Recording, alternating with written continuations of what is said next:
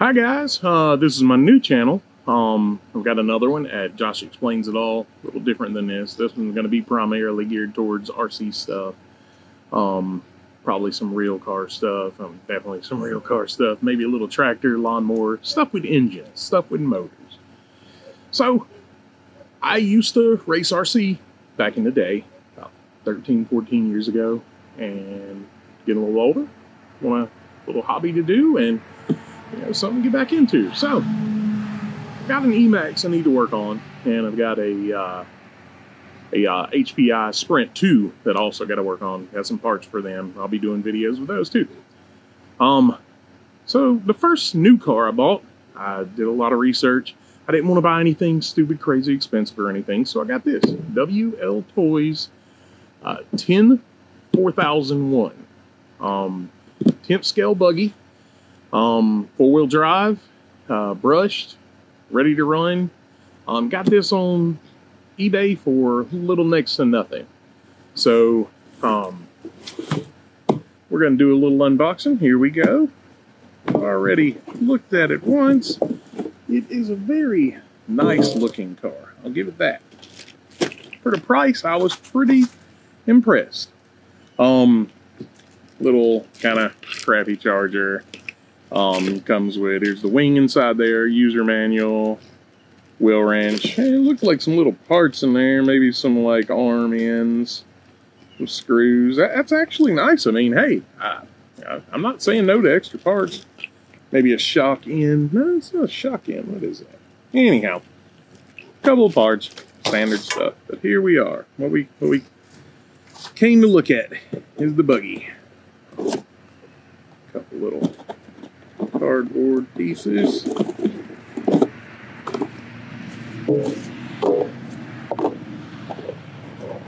the buggy itself, look at that. That is pretty. That's a nice looking buggy. Oh, look at there. I don't know if you can see it in the video, but I can tell that that is shock oil on the front and back. Yay! Yay! So, there she is, straight out. Yep, definitely some shock oils on the bottom there. Well, we may have to put some O-rings in. We'll have to see what we got. Ooh, good Lord, I don't know if those front shocks have any in them. Back shocks don't feel as bad, but they have the bigger spot. Go figure. Yeah, we will definitely be checking O-rings. And, yeah, definitely low. Definitely low. But, so, already actually opened it earlier just to take a look and unstrap the battery. I was curious about something. But, so, something I didn't notice, and if you're just now watching this, and you're interested in one of these, you'll know it. Little body, a little on the thin side. But, I mean, you know, I got this thing for $100. What can you expect? So, one thing I did notice, I took the battery out. The battery is very small. The part for the battery is very small. It's a 2200 milliamp hour. I mean, nothing to write home about. 2-cell. And, Dean's plug connectors like that. And my favorite's always been Dean's plugs. Pinions set right on the drivetrain. I looked at all this before I got the buggy.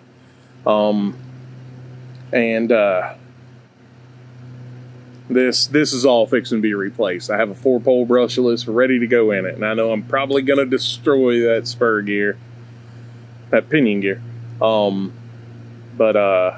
Yeah, I mean, you know, for what I've been watching and stuff, it's not a bad truck for the money. I've heard replace the servo. We'll do all that later. This is, you know, this is just something fun for me to get back in the hobby. One of the first mods I'm going to do to it, because I've already seen enough and I wanted to show this on video. This chassis is quite flexible. See that? I'll have to zoom in and make sure, but it could definitely use some braces right there.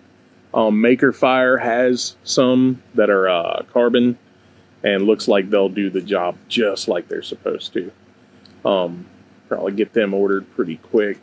Shock tower's pretty strong. I mean, they're all good metal quality.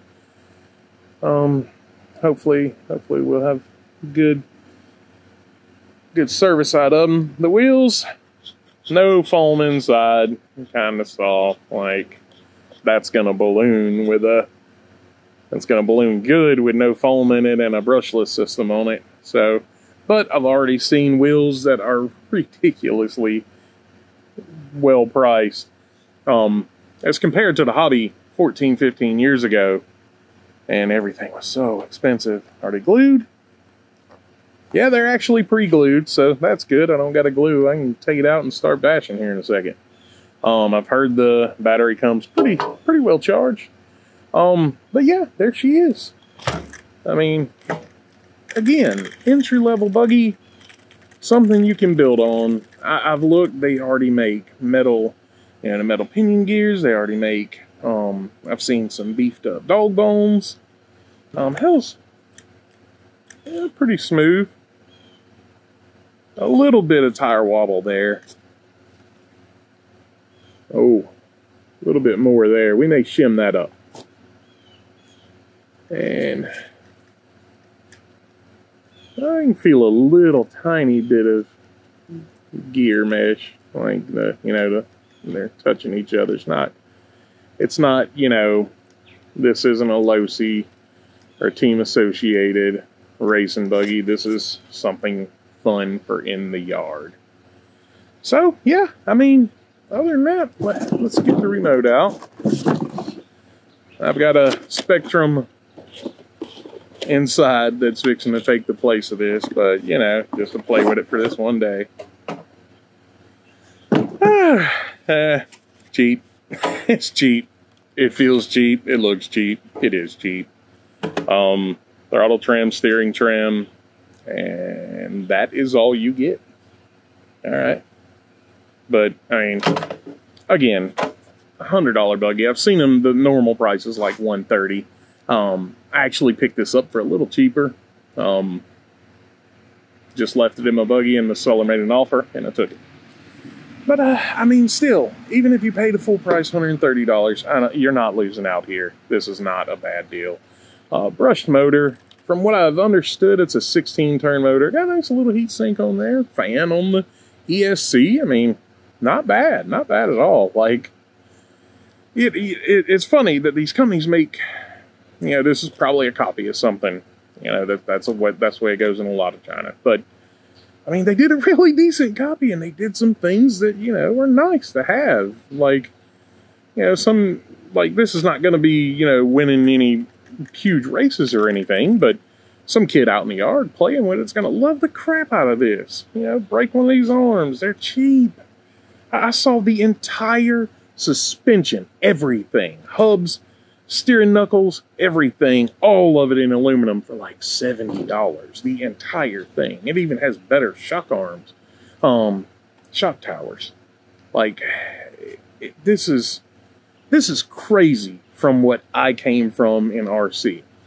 I spent more on a roller used buggy than I paid for this thing, and I mean, I don't know if that's a good thing or bad thing. In today's economy, I guess it'd be a good thing. But one thing, I'm definitely not using a 2200. I got some 5200s here. I'm gonna take that out, maybe move it down. We'll see what I can do with it. But I figured it out. It has got just enough room to fit in there sideways like that. Because yeah, I'm not using a 2200 milliamp battery. Get out of here. But let's put it back together, do a little driving around, see what it does.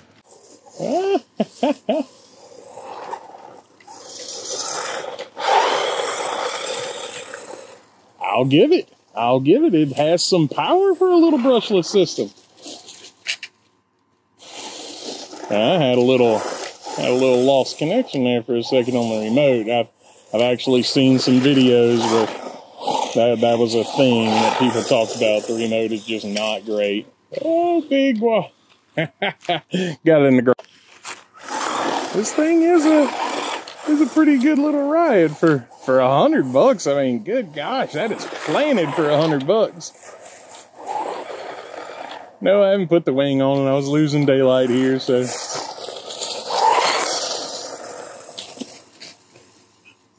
Oh, took a big spill. Took that spill just fine. Now, I've heard people say that, at 24, 25 mile an hour, it looks about right.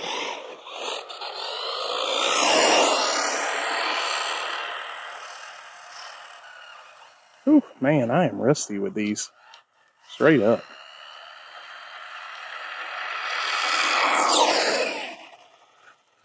But I'll give it a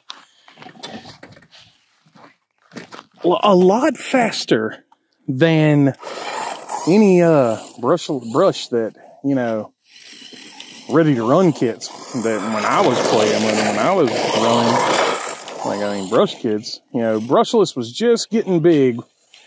And yeah. Oh, big. And just like I thought, ran through that little pack quite quickly. Yeah. So, I mean, but I took a few pretty decent spills on that first run. Flipped it in the road once. That's nice. Go ahead and get some scruffs and scratches on it.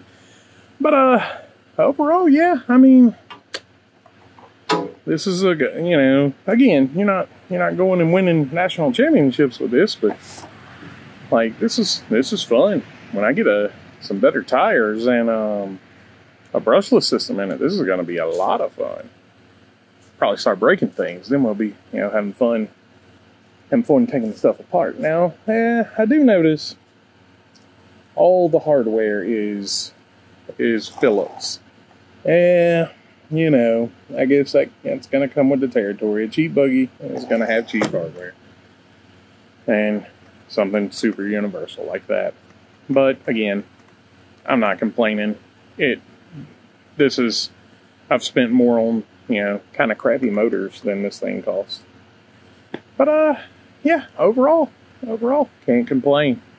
I'll be making more videos with it, putting stuff in it. I'll make videos when I put my Spectrum in it, when I put the brushless system in it, and we'll see what we can do with it. Y'all have a great day. Thanks.